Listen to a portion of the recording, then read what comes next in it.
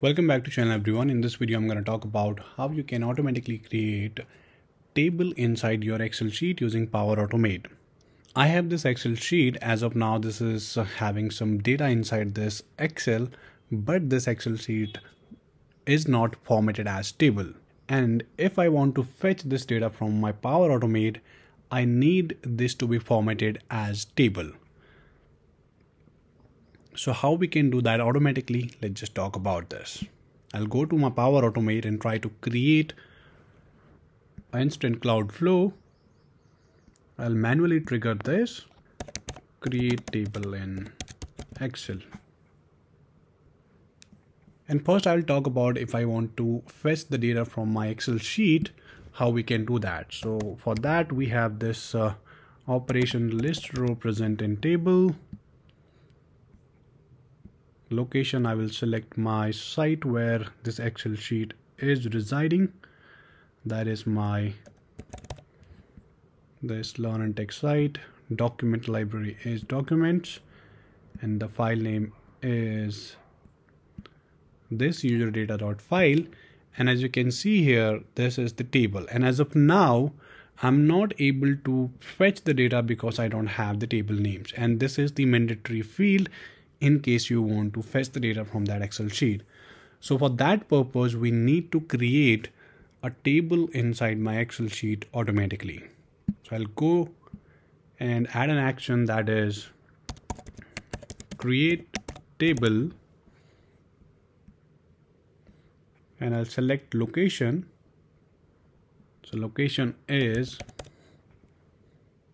my Lernentech site because this Excel file userdata.xlsx is inside my document library under this Lernentech site, right? So I've given the location address, document library name is documents, file is userdata.xlsx, and there is a table range option where I have to provide a range inside this specific Excel sheet that this amount of range I want to format as in table. So as of now you can see I have data into my A1. This is my A1 and this is my C7 cell. So A1 means column A, row 1, and this is column C, row 7. So from A1 to C7 I want to format as in table. I'll go inside my table range and I'll type A1 colon C7, and then you have to define the table name. In my case I'm giving this as in table 1. You can put any table names you want. And then we have column name section. If your Excel sheet already has column names, then you don't need to provide the column name, but in case you don't have, you can provide columns name here as well. And you can provide multiple columns names separated by either semicolons or by comma. And one more thing into the table range section is, let's suppose your Excel has multiple sheets here.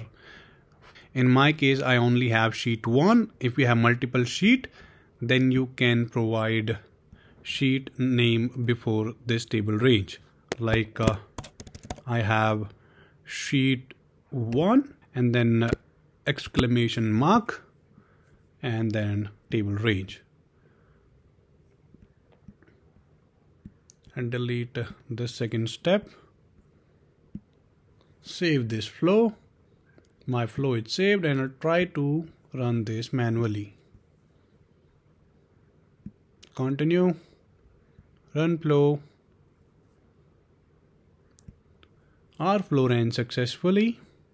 It has created table for us, as you can see into the output section. That is table 1 created. I'll go to my userdata.xlsx and you can see this entire data is formatted as table. So that's the way you can create a table inside your Excel sheet automatically. And in case you have the data different all the times, means the increasing data. So let's suppose as of now I have data till C7. What happen if I have data till C25? So in that scenario either we can dynamically pick values from this Excel, but that will be a tedious task or lengthy task, or either we can convert this entire Excel sheet into a table. That will be again a difficult one to use, because that will throw you an error down the line in terms of size.